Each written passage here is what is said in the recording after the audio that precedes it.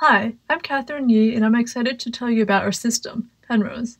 The goal of the system, quite simply, is to create high-quality diagrams directly from abstract mathematical statements. Here's a very simple example of what this looks like. Someone types some statements about sets and set inclusions, they hit go, and automatically get a bunch of different diagrams. And beyond these simple examples, our system can draw diagrams from any user-defined area of mathematics and computer science. The challenge is that abstract ideas can be very hard to visualize. We've all had the experience of reading a textbook with lots of symbols and intricate relationships, and wondered, isn't there some picture that provides intuition for what's going on?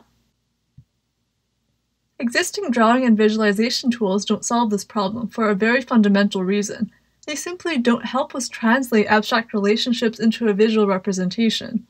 So we need tools that consider the larger process, going all the way from specifying a mathematical idea to translating it into a visual interpretation to making a final high-quality drawing. And that's the goal of our system, Penrose. Our system has two organizing principles. First, we treat the mapping from mathematical objects to visual icons as a first-class object. Such mappings are used to specify diagrams. Second, we synthesize diagrams by converting this mapping into a numerical optimization problem. This problem replaces the tedious layout process often performed by hand. Importantly, mappings are specified using domain-specific languages which are carefully tailored to mathematical visualization. This language-based abstraction means that our system isn't just yet another diagramming tool, but really a platform for building other diagramming tools and programs. A language-based interface also provides greater accessibility, separates mathematical content from its presentation, and makes it easy to make changes across large collections of diagrams, as we'll see later on. First, however, we'll take a brief look at related tools, take a deeper dive into our design principles, do a quick walkthrough of system implementation, and finally, show some examples of the system in action. So, what tools are available for mathematical diagrams? And what would an ideal tool look like, assuming we just start with abstract mathematical statements? A few things seem natural to us. Input should look like ordinary mathematics. It should be possible to talk about any domain of math. Likewise, it should be possible to use any visualization you can dream up. There should be no artificial limit on how sophisticated the visuals can get. It should be very easy to make iterative improvements, and effort spent on one diagram should easily generalize to future diagrams. There are many tools for making diagrams, but most of them just focus on turning a known visual representation into a final drawing. Consider, for instance, GUI-based tools like Illustrator, plotting tools like Mathematica, or graphical specification languages like TIX. All of these tools require an explicit specification of the graphical output, rather than an abstract expression of the mathematical input. So, diagramming can be tedious, and mathematical content becomes very hard to change once a diagram is complete. Some tools consider the larger process. Domain-specific packages like GraphViz turn high-level input into a picture, but cover just one domain and only a few fixed visualizations. Our goal is to retain the strong suits of existing drawing tools, while eliminating the more tedious aspects, the endless cycle of making minor changes. Most importantly, we aim to do so by bridging the gap between abstract ideas and concrete visuals. Now I'll take a walk through how our system was designed from the ground up to reflect the natural process of making diagrams from abstract logical ideas. I'll show how this results in a system that naturally meets those design goals that we set out earlier. The key insight is to look at how people make diagrams by hand and encode that process formally in the system. For example, consider the statement, there exist sets A and B such that B is a subset of A. How would a person map these ideas to a visualization? Well, they might naturally associate each set with a circle, and each subset relation with a containment of two circles. They would then try to make a diagram that looks right according to their subjective taste by placing circles on a canvas and making iterative adjustments. Maybe this label should be outside the set. Maybe the label should be placed consistently. Maybe things would look better if they were spaced out more, and so on. So how do you encode this informal subjective process into a diagramming system? We split the process into two stages. In a specification stage, we model a diagrammer's internal mapping from math to visualization, using essentially a set of formal substitution rules. In the synthesis stage, we model the diagrammer's notion of how good a diagram is, using an objective function, plus a collection of constraints that must be satisfied. Domain-specific languages provide a natural way to specify this mapping, and a compiler can then use this mapping to translate mathematical statements into a constraint optimization problem. From here, numerical optimization is used to actually synthesize the diagram, automating the process of making iterative adjustments. Our end-to-end pipeline then looks like this. The input consists of 3 source files: a substance program, which specifies some particular mathematical content, an interchangeable style program, which specifies the mapping from mathematical to visual objects, and a domain schema, which defines the available mathematical objects. This code then gets compiled into an optimization problem, which is then solved to create one or more diagrams. To make an analogy to web design, substance is like HTML. It specifies the semantic content. Style is like CSS. It expresses the layout and visual style using a set of generic substitution rules, which clearly separates presentation from content. And domain is like an XML schema, which specifies how content can be structured. The solver is like a web browser's layout engine, which produces the final document. The tech mathematical typesetting system provides another good analogy. Substance is like tech, allowing users to type mathematical content without thinking about how it will look. Style is like a tech package, describing how this content gets rendered. The tech layout engine then solves a dynamic programming problem to produce a document. Just as in tech, splitting the diagram specification between substance and style provides a clean division between novice users and expert package developers. Okay, let's talk a bit about the system details and implementation. As a running example, I'll consider how statements about sets get translated into simple Venn diagrams. These statements are expressed in the substance language, which resembles standard mathematical notation. For instance, in mathematical prose, one might declare objects, such as 2 sets, and assert relationships between them, such as containment. These assertions are concise and completely abstract. Here, for instance, there is no further specification of what a set is or what it contains. Substance programs look very similar. Their sole purpose is to declare objects and to assert abstract relationships among objects. Like math, substance is also compositional. Very complex relationships can be built up by declaring additional objects and a web of atomic relationships that must hold. The style language has a different purpose. It takes mathematical statements and translates them into a visualization. But instead of spelling out the details of a single diagram, the point is to define a general set of rules for translating math into diagrams. They also say which diagrams are good and what constraints they have to satisfy. The language shares a lot of basic features with CSS. Each style file is a list of rules, which use selectors to match statements from a substance program. Every statement that matches this selector triggers a block with declarations, which might add, say, a shape or a constraint to the diagram. Rules can then be refined by cascading, in other words, by adding more specific selectors and additional declarations. For example, let's say we want to visualize sets as Venn diagrams. We start with a generic rule, which translates sets into labeled circles. The forAll keyword indicates that the rule gets applied to all sets appearing in the substance code. Each set is assigned a shape field that constructs a circle. The circle has some free parameters like the center and radius that will be chosen later by the optimizer. It also gets a text field for its label. The ensure keyword indicates that a condition must be enforced, here that the circle contains its label. Likewise, the encourage keyword asks Penrose to try to keep the label close to the circle's center. These statements will get translated into constraints and objectives by the compiler. The layer keyword simply says that the text should be drawn on top of the circle. An additional rule gives a visual interpretation to the subset relationship. Here we imagine all pairs of sets where one is a subset of the other, and add a constraint that the circle for the larger set contains the circle of the smaller set. Similarly, if sets are non-intersecting, we require that their circles be disjoint.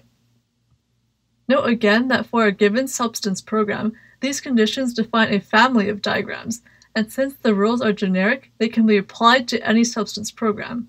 A benefit of this approach is that if we want to change the appearance of a big collection of diagrams, we can just update a single style file, rather than editing diagrams one by one.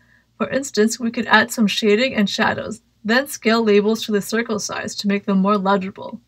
We can also change the visual representation altogether.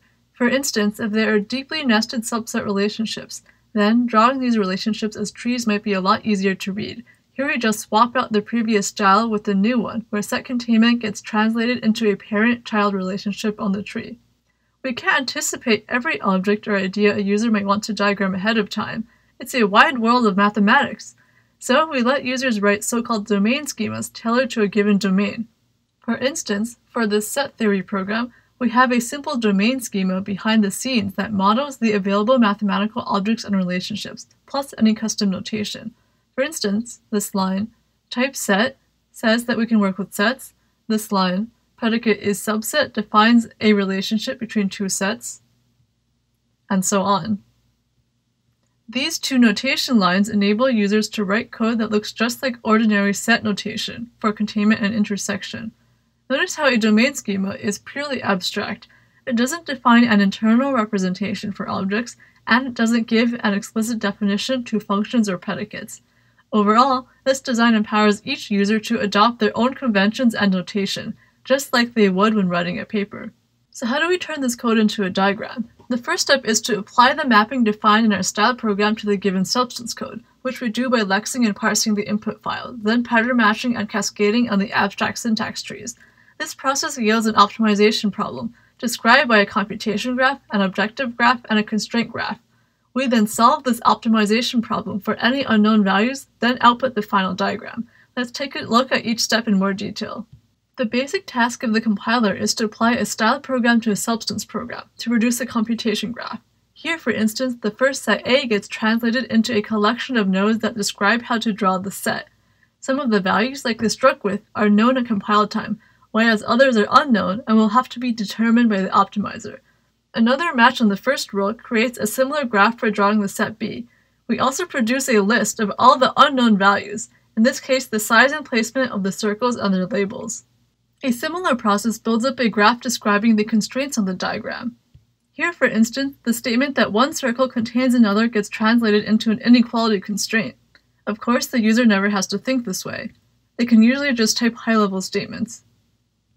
Likewise, we build the graph for the objective, which basically provides a measure of quality for any candidate diagram. Again, we translate high-level objectives, such as encouraging two objects to have the same center, into specific mathematical functions. Now the compiler has produced a constraint optimization problem that can be solved to yield diagrams. In our system, we use a combination of generic standard methods to do it. We start by initializing several random diagrams and picking the most promising ones. Then, to minimize the objective function, we use an exterior point method. This method is a good choice because it allows the solver to start with an invalid diagram and gradually make it into one that satisfies the constraints, by converting constraints into progressively stiffer energies. We were pleasantly surprised to see that a quite generic method works well to minimize the resulting energies. We use gradient descent with LBFGS and a line search strategy that works well on non-smooth objectives. There is no inherent reason we had to use the exterior point method to solve constraints. It's just a reasonable choice for the job that worked well in practice. Taking a step back, diagramming as an optimization problem is hard but tractable. The challenge is, given a specification, how would one synthesize some diagrams that satisfy the specification via constraint optimization? This problem is hard because it's a meta problem. Unlike many kinds of graphics problems, we don't know the problem we have to solve ahead of time, because a style program could use arbitrary user-defined custom objectives and constraints. Also, since there are many valid diagrams, there often isn't just one local minimum. Many of the common objectives and constraints one may want to use in diagramming are non-convex. Finally, the objective can be ill-conditioned, because the many energies in it may behave differently, and it may be subject to many hard constraints. However, there is cause for hope. First, good diagrams don't need to be globally optimal. One only needs a local minimum, for example, just that the label can't be nudged to a better place. Next, as you can guess from these simple set diagrams, we only have a few degrees of freedom in diagramming problems, just tens to hundreds, unlike, say, the millions of degrees of freedom often found in optimization for deep learning. Lastly, diagramming has a special problem structure that can be exploited by solvers, such as breaking down the diagram into subproblems. Finally, a local minimum of the overall energy function corresponds to a diagram. The final values are turned into SVG by our renderer. In our system, we focused on generating 2D vector graphics. However, in principle, nothing about our system design limits us to this particular target. For instance, the constraint-based approach is just as suitable for, say, generating arrangements of 3D objects that can be rendered via photorealistic ray tracing, or even interactive diagrams that could be used in virtual reality. Finally, we also provide a plugin system that lets us use external existing code. We talk more about plugins in the paper. Let's finally take a look at some examples from a variety of common domains in mathematics and computer graphics that can be generated using Penrose. In addition to our earlier example, showing how to change a style's visual appearance and representation, the language design of our system also enables it to automatically find different cases of the given substance code, helping with comprehension. The system can also optimize the other parts of the diagrams that are not spatial, for example, automatically finding colors that maximize contrast. Different visual representations of the same idea could help to scaffold a learner to move on to more complex concepts. Here we show styles that move from mappings between discrete points to thinking of continuous mappings on the real line. This example also demonstrates the use of our plugin system, as it calls an SMT solver to find concrete instances of these discrete functions. One obvious use of the style language is to just change the superficial visual styling of a diagram, much like CSS is often used to tweak, say, colors and fonts on a web page. For instance, if we've already illustrated the Pythagorean theorem one way, it's super easy to tweak it to different visual styles. The nice thing about making these tweaks in the context of the system is that these same changes can be automatically applied to a large collection of existing illustrations, just like you might restyle an entire website with CSS. You might also want to build up diagrams step by step. For example, if you are making slides for a presentation, we are able to do this in Penrose simply by commenting in and out lines of substance code. Beyond just changing the superficial visual styling of a diagram in a domain, you can also swap out the visual understanding of a set of statements. For example, any collection of geometric statements that doesn't assume the parallel postulate can be seen in several different geometries, Euclidean, spherical, and hyperbolic. Swapping out the style files allows users to build intuition by exploring how figures differ. The system can also automatically generate a gallery of alternatives, which makes it easier to find a satisfactory diagram. In math, one builds up complexity by composing simple statements. By simply writing mathematical statements, in this case illustrating the two defining properties of a linear map, we show that the style language translates the composition of mathematical statements into composition of graphical transformations with no explicit programmer effort. We also illustrate an alternative representation for vectors and scalars as signed and unsigned quantities on the number line, which allows the remaining dimension to be used to illustrate different concepts. It can be quite tedious to keep having to re-illustrate an idea when the real goal is to quickly prototype and explore the idea. Here we show how our system can illustrate the buildup of complex operations, in this case the simplicial link on meshes on the same example, as well as illustrate the idea more fully by automatically generating different examples, in this case input subsets and meshes. Since all mesh operations are performed by an external library, this example illustrates how Penrose can help visualize the workings of custom data structures. Much like a web browser creates responsive web pages, our system can create diagrams that respond to the viewport, even changing the number and layout of the objects in the diagram while preserving its meaning. Here we use a simple style program to create light path diagrams by jointly optimizing the scene geometry and the light path, as well as using a plugin to intelligently expand the regular expression according to the target output device and solve for paths satisfying a tricky specification. Although we generated these paths in style, a cool thing you can easily do is call out to an external ray tracer. We also did some basic performance evaluation, showing that our system appears to scale well with program size. The main bottleneck is optimizing diagrams with a large number of constraints and objectives, but even here most diagrams are on the order of tens of seconds, and there seem to be many opportunities for improvement. Splitting a diagram specification into content and visual representation appears to be critical for providing new capabilities. For instance, it makes it easy to evolve large collections of diagrams, and for novice users to benefit from the wisdom of expert diagrammers. A deeper insight is that in this context, the meaning of an abstract mathematical idea or relationship is totally determined by our rules for visualizing it. So diagrams produced using constraint-based optimization naturally reflect deeper facts about the objects themselves. We found also that numerical optimization provides a surprisingly general-purpose solution to diagram layout. Overall, Penrose acts as a nexus for diagram generation, providing a way to connect diagram specification to diagram synthesis. We hope that our system can help make beautiful diagrams like these the norm, not the exception. To find out more about Penrose, check out our site. Thank you.